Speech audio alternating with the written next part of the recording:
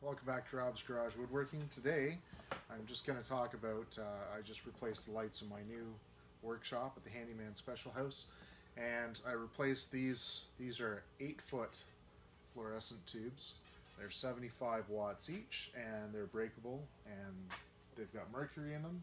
And the ballast was going in one of the lights, and the other ballast didn't work at all. So they needed to be replaced anyway. So I went with the LED shop lights once again from Costco, same as I did the last time. And these ones are 33 watts. So you'd think to yourself, okay, well, what am I going to save, right? So I just ran through the calculations. You don't save a lot, but I'll show you how it works out.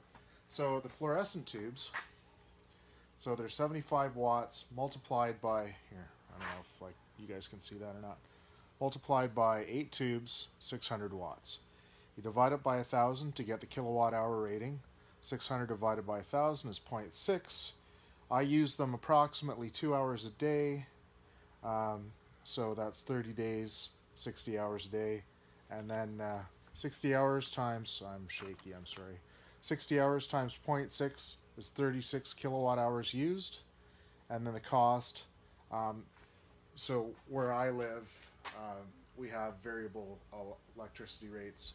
So generally I use mid-peak rates when I'm in the shop, and they work out to about 15 cents. So that's 15 cents times 36 kilowatt hours. So that costs me $5.40 a month. That's for the fluorescent. I work out the same thing for the LEDs, and I get a cost of $2.38 a month.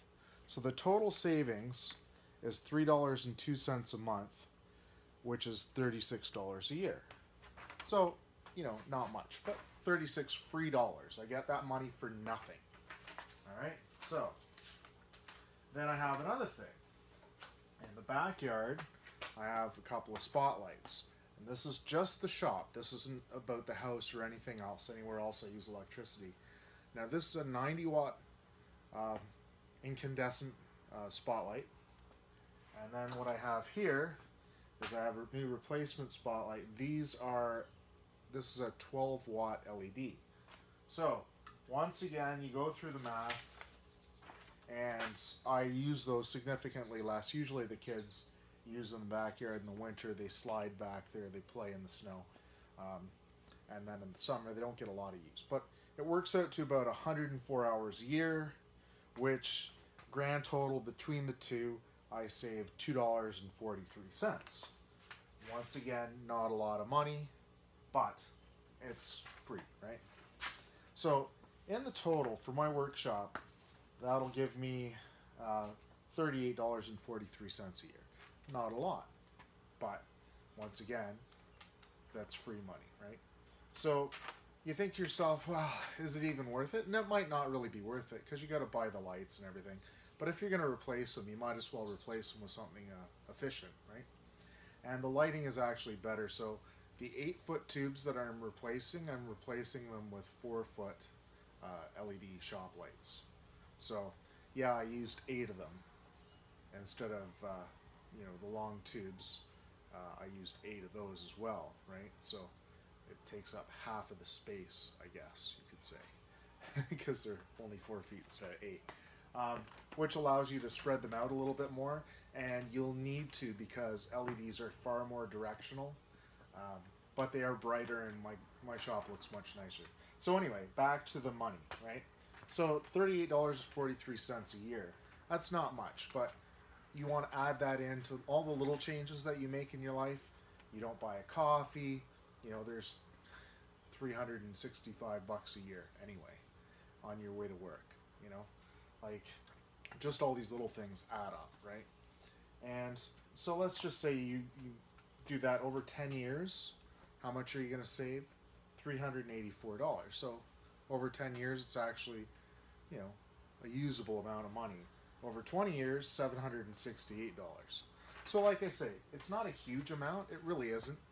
But if you're going to replace them, you might as well do something a little more efficient. And you don't have to worry about your ballast going with these. You don't have to worry about the cold weather. I live in Canada. It's important to have a cold weather ballast on my lights, and they're far more expensive than a regular one. And then you have to worry about shattering them. Like if I'm walking along and I clip one of these lights, nothing happens. If I clip one of the other ones, I get two shattered lights. I get mercury vapor in the garage. I get glass all over my floor. It's not good. But it doesn't happen often, but it happens, right? So anyway, that's it. Just wanted to give you an overview of what the actual difference in cost would be, and I'll give you a quick look at where the lights are now. All right, so up here, where that one light is, there was a bank of lights there, 2 8-foot lights.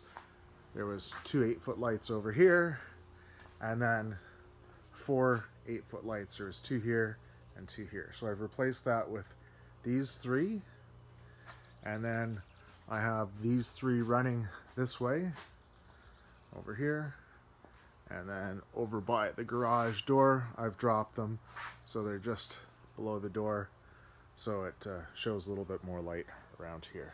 Alright, anyway, that's basically it. My workshop's a huge mess, but I'm working on everything and it's going to get better. Anyway, thanks for watching.